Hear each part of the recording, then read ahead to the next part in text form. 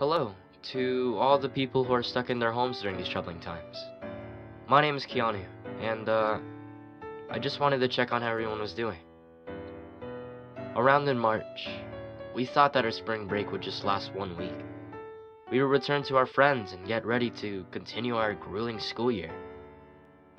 But here we are, quarantined and separated, only being able to communicate to each other via Zoom or Discord or phone.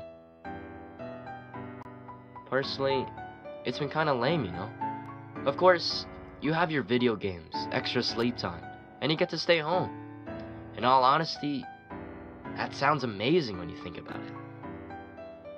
But the longer we stay inside our homes and complete a video game story mode, or binge watch The Office for the 4th time, we start to realize how much our friends and family really mean to us.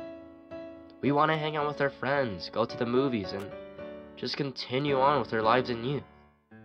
But until the foreseeable future, when the hardworking researchers and doctors find a cure, we'll have to patiently wait. So it's important during this time to acknowledge the people that are in our households, the people we contact on our phones. Call them and make sure that they're doing fine.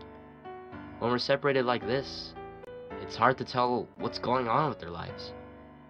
The smallest greeting, like, "How are you doing?" or "What have you been up to lately?" can really make someone's day way better than it was before. During these hard times, we need to emphasize how we shall stand together against this pandemic, even if we are set apart from each other. So, let's wash our hands, watch that Netflix show everyone's talking about, and stay safe in our homes. We'll see each other soon.